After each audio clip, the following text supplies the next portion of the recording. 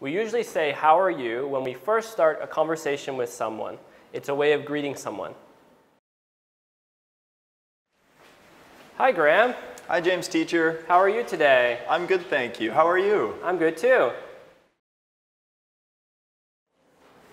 Oh, hi, Graham. Hey, James teacher. How are you? I'm great. Why are you great today? I got a perfect score on my test. Awesome.